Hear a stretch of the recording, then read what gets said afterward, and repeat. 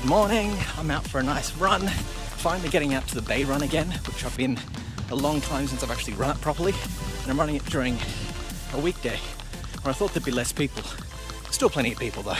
I'm doing the Bay Run because I've got to do exactly 16k today, and I know a perfect route going via the Bay Run which does exactly 16 kilometers. And there are certain sections along the Bay Run which are a particular bottleneck. Like the Bay Run has a running path and a cycling path, and they're separated so that cyclists don't hit the runners. But unfortunately, a lot of people tend to just ignore that completely. So they walk in a cycling path. Now, if that wasn't bad enough, there's also a lot of people which, okay, it's fine, they walk their dog on the Bay Run, that's perfectly fine. They're supposed to do it with a leash. A lot of people don't do it with a leash. And their dogs are just running in the bike path or running across both paths, and it's just a recipe for disaster. I kind of wonder how many dogs have been injured, how many people have been injured because of this. I just know that the Bay Run is somewhere that I will never cycle on. I don't recommend people cycling on it because you just can't go fast enough to get any particular benefit out of it. You've got to be constantly weaving around people that don't want to get out of your way. One of the better spots in Sydney to go cycling, really good spot, is Centennial Park. So Centennial Park is a 4-kilometer loop, and it is cyclists have priority. So they have right of way along the entire thing, which is great. It means that you can go really fast. So today I'm doing a long run. I'm trying to get back into running properly. And one of the things that I'm going to be trying to do is to do long and slow run. That's building that base level, that really lower level of heart fitness. Now, the problem with me is I have a much higher heart rate than most people. So where a lot of people say the long, slow run, you'd be down at maybe 130 beats a minute, maybe 140 beats a minute or something like that. For me, it's 170. And I'm running 8 minutes per kilometer at 170 beats a minute. Now, some of that is a little bit of bad fitness at the moment. Some of it's a little bit of being overweight, absolutely. But part of it just is that I do have a much higher heart rate than a lot of people my age and my fitness level. I always have. When I ran the marathon last year, I averaged 189 beats a minute. That's more than maximum for a lot of people. Regularly during races, I'll get over 200 beats a minute. For instance, back when I did La Tap in 2018, was it? That was at one of my fittest times I've ever been, the fittest I've ever been. And I still reached, I think it was about 212 beats a minute going up Col de Balocca. Now that is an extremely hard mountain, it's extremely hard incline, upwards of 12% thereabouts. But yeah, I was still up at a really high heart rate, much higher than probably anyone else who was going up that incline. So what am I getting at here? Well, heart rate doesn't matter as much as you think, or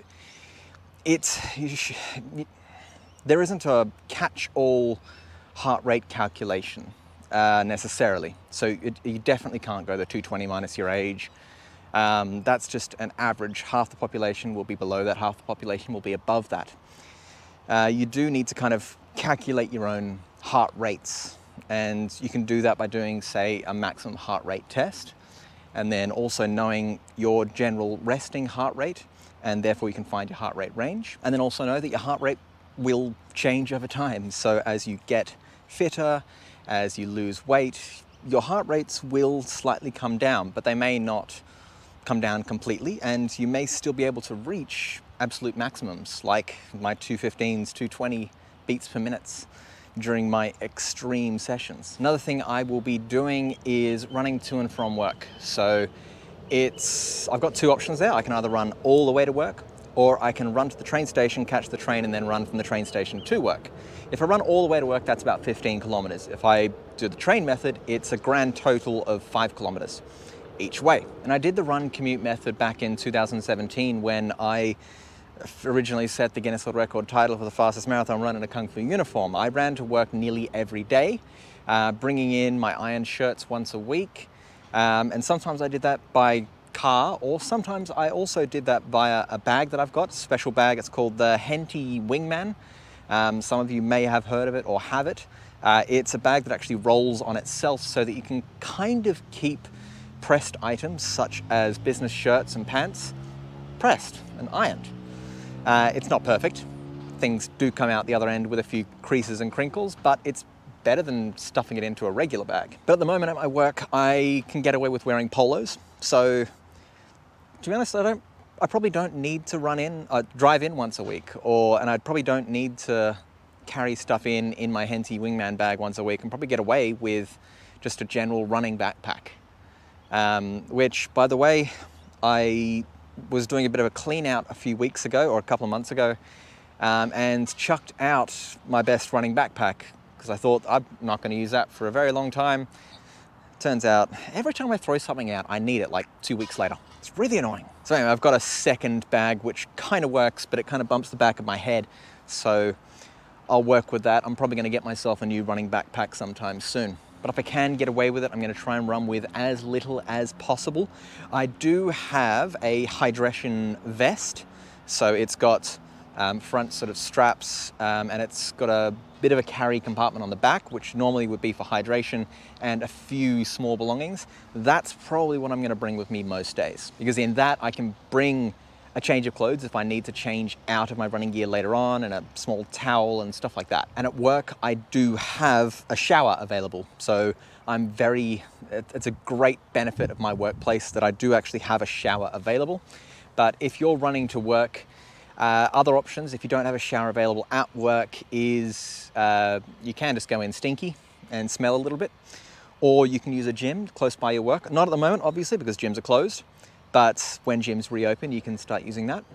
Or you can just go to the bathroom and splash yourself with water. All right, well, I've got another 6 or so kilometers to go. I stopped to film this to try and get my heart rate back down. I was up at about 175 and it wasn't really budging much lower than that. So now that I've rested and stopped for a little bit, my heart rate should go down a little bit more so I can maintain that low heart rate for long distances. And every week, whenever I do my long run, you want to try and do your long run at a very slow pace so that you can build up your lower end. Just build it up, build it up, build it up. All right, well, thanks for watching. If you want more swim, bike, run and exercise content every week from here in Australia, then hit that like and subscribe button, and I will see you in the next one. Cheerio.